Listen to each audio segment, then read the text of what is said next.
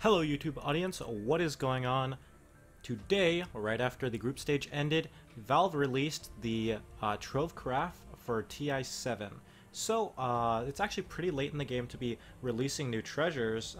Unfortunately, because of this, my prize pool prediction is going to be off. But anyways, we got it, and TI attendees are going to be able to get their genuine versions of these. I think, maybe not, because the secret shop's still a little right now. But anyway, it's only a few days before the event, so time is really a crunch for Valve. Anyways, you might notice a little bit of framiness with the Dota videos in the past. That should be fixed soon. I've got all the parts for a new PC shipping in, and that new PC is going to be a lot more powerful than the one I have now, so do not worry, the quality of the videos will only increase. Anyway, let's get right to it. The Trove Carafe 2017. Let's take a look at the sets. First, we have Anti-Mage's Origins of Faith shoulder piece. That gives him a very cool, almost Abaddon-esque cape. Nice outline on the edge here. And a really cool looking jewel in the center as well. And I do believe these have ambient custom effects. And it changes the blink icon. So, let's actually demo these. This will be a little bit of a longer video because I'm going to do the demos, but I think it'll be a better video. Alright, so when it comes to the TI7 group stage, I was actually pretty impressed with a few of the games there.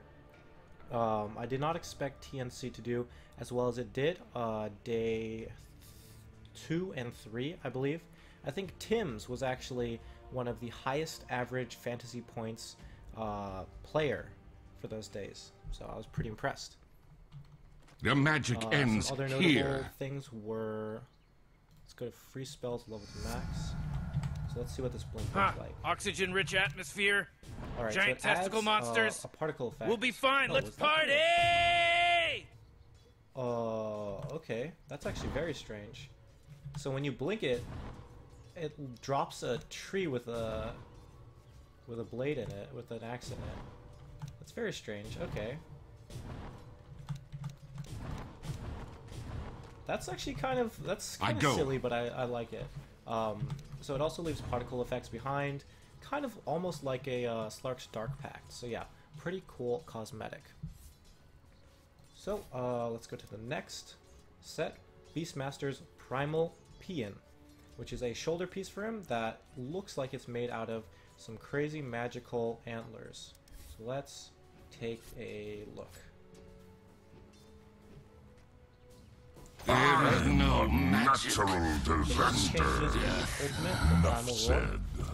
And it makes it so a ghostly, what are those called? Deer.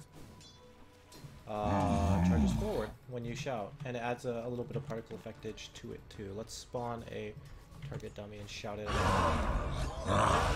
So yeah, this kind of it's actually a really large model, but it kind of reminds me of Model's illumination now.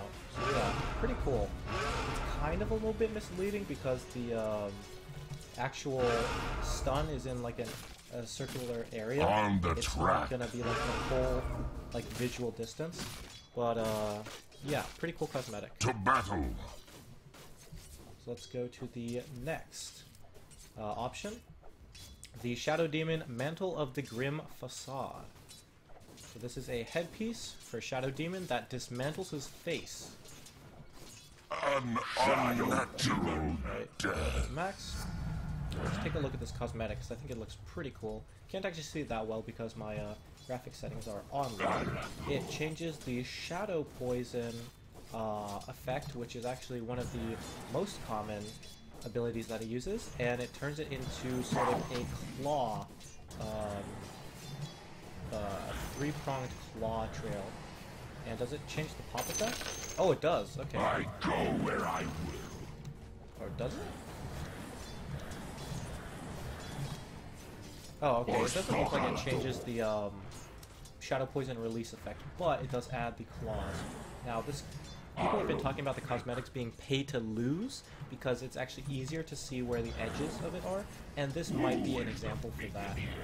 The Shadow Poison by itself has a large hitbox, but the graphic kind of makes it hard to tell where that hitbox is, so this kind of adds defined edges to it. So there's that. Alright, next up we have the Oracle's Alluvian Prophecy. I'm not sure if this is true, but I believe this might be one of the first, if not the first, Oracle cosmetic, but I'm not entirely sure at all. This changes his Q ability, the Fortune's End, and it changes the projectile to be blue and the splash effect to be blue. It makes the root effect a lot more visible. And there's also the charge up, what's it called, is different. You see the little swirl at the top. And it actually completely removes the red kind of symbol that was Consider the possibility. I think this is pretty cool. Unfortunately, it does sort of resemble Kunkka's Once again. torrent. One of his cosmetics makes his torrent look like a spiral, so there might be some confusion because they look so very similar. Next up, we have the Jakiro Pyrexic Flow. It is a helmet piece for the Ice Head of Jakiro. So let's check it out. I believe it'll change its ice path, to guess. So yep, it changes ice path and it makes it look pretty cool. So it kind of adds directionality to the ice path. It doesn't just look like ice popping out of the ground. It looks like it's actually being kind of thrown out. You can see the kind of direction. You can see it's very different. Still maintains that distinct look of the ice path. Probably because the shape is so weird. So yeah, pretty cool cosmetic in my mind. And they leave space for the other Jakiro heads, which is pretty cool too. So next, we have the Troll Warlord's Better Lineage axes. And I believe they would probably change. Oh, okay. Oh, wow. Okay, so the edges actually glow, and the centers glow the color based on the Mojirin. So ranged is blue, and melee is red. The axe spin is not changed at all. Neither is the axe throw, I believe. So I don't think it changes anything except for the icon for the toggle. Oh, but it definitely changes the bash animation. Yeah. Okay. That's actually pretty cool. That's pretty crazy. But it almost looks like you have a desolated proc on it, so that's kind of weird. But yeah, pretty explosive animation, and it looks really cool. I wonder if there's anything for Rose, because this doesn't have an inherent bash. No. Okay, so basically it adds a bash effect. Next up, we have Phantom Lancer's Concord Dominion, a very popular hero, by the way, playing in TI. He's got a new cape and shoulder piece. It looks pretty cool, so let's check it out. Right, so this alters the Phantom Rush ability, and it makes it look like... We march! Chase this. Okay, yeah, so normally... So when you do the Phantom Rush, it adds kind of trailing particle effect. So let's actually try to make a ton of illusions real quick. Okay, now then Phantom Rush. Oh, okay, so the trails on all the illusions as well, so it doesn't give away which one's the real one. So yeah, pretty cool, but it seems pretty particle intensive. Next to Faceless Void, we have the Bracer of Aeons. Now he's got I am the Elder One. Crazy head, he's got a crazy Mace of Aeons, he's got everything now. Foreseen is forearmed. Animation to look like this. It changes it into Dark a portents which has ahead. been the theme of the Aeons collection. The other ones, I believe, changed Chronosphere and Time Walk. My path unspoons. Oh yeah, it's the shoulder pieces of the Aeons that do the Time Walk. So yeah, pretty cool. It shall be. Also changes the effect of some of enemies that are Face debuffed forward. time dilation. So if you see, not only is the shape of the cast thing a hexagon I go. modified, if you pay attention to the courier, you can see he's got a little effect going on around him like he gets hit. A path foreseen. Next up, we have the rare. We have another Invoker Immortal, the Magus Accord. Let's check that out. It looks like they are hand replacements or gauntlets. Either one works. We all owe a life to the fates. Oh, come on! The middle tower's under attack! Ambient custom. What a mess. Okay, so I'm guessing it has to do with Exort. Such Oh, middle maybe tower's under so. attack! exhort No, Trionis. that's covered by... Sunstrike is changed by Dark Artistry, I think. Or no, it's changed by the Magus Apex. Ooh, your middle tower's under attack. Q, Invoke. Sorry about my Exhort, quas exhort. Invoker binds. They're kind of silly. Plucked 'cause I from never the play 'em. arcane. Your middle tower's celestial under attack. Recall's the same. R. Stupefactive trio. Blast is the same. Enlightenment stands ready. You might be... Wait, what did I This just make? bores me. Oh, Alacrity is different. That's what it Alacrity. is. Alright. So it's actually not fire... Well, it's not entirely fire-based. It's more Wex-based. I always call it Exor Fire, whatever. Nigh So unto it changes death. Alacrity to have a different symbol, still similar to the original above the head. A little bit different. It doesn't look purple anymore. It is red. Or orangey. But yeah, it basically changes the Alacrity effect. And you can probably see on this guy, he gets particle effects around his hands. You can't really see it on Invoker since the particle effects are so similar to the cosmetics ones. But yeah, it changes Alacrity and nothing else. But still good for the hand slot, which was previously not occupied by anything important for Invoker. Next up, we have the Golden Trove Carafe 2017. And it includes golden versions of the Golden Mantle of the Grim Facade, the Golden Staff of Gun Yu, the Golden Full Bore Bonanza, and the Golden Origins of Faith. And I assume they also changed the particle effects. Let's just do a quick test It on Shadow was Demon. time. It is the demon hour. Okay, I thought that was pretty there for a second. Cool. So yes, it changes the claws golden, but it actually makes the fog look a little bit greenish. So that's a little bit weird. I still like it though, but it definitely kind of changes up the color palette of Shadow Demon a little bit. Looks a little bit weird, but still pretty cool. I think the rest should be... Yeah, let's check them out while we're here.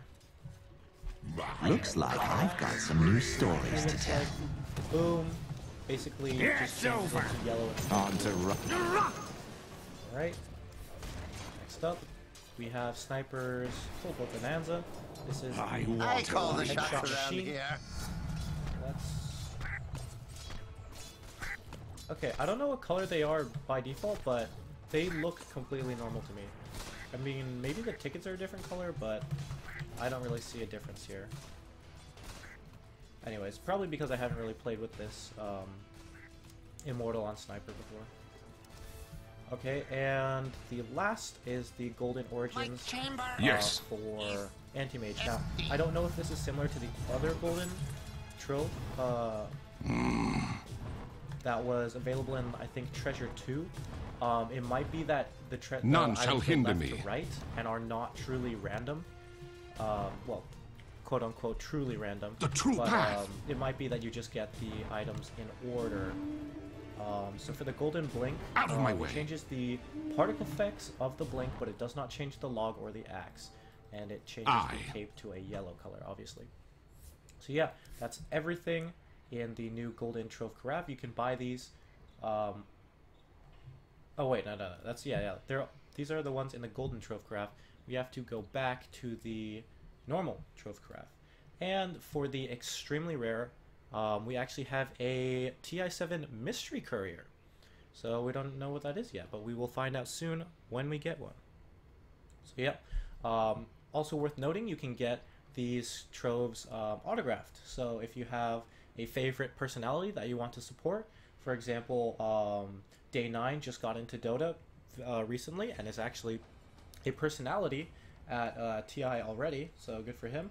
And I want to support him. I can select Sean Day9 Plot as my autograph. That'll add a little bit of cost to the carafe. I believe it's $1 or $2. I don't remember. I can't do my math right now. But anyways, yeah, it's $1. You can support your favorite casters that way. Anyway, let's get to opening that mystery courier and solving the mystery.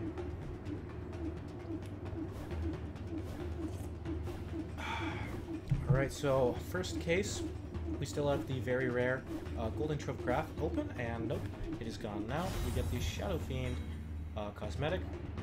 Speeding along now. We still have the 3 rares available. Nope, Mr. Courier gone, not going to be in the second case. Invoker gone already. All 3 rares are gone, and we end up with a Troll, pair of axes. Next case. Next case. The Golden Trove Craft disappears very early in, so does Invoker. Only 2 Oh jeez, middle tower's under attack! The Oh man! Courier is not in the last 2.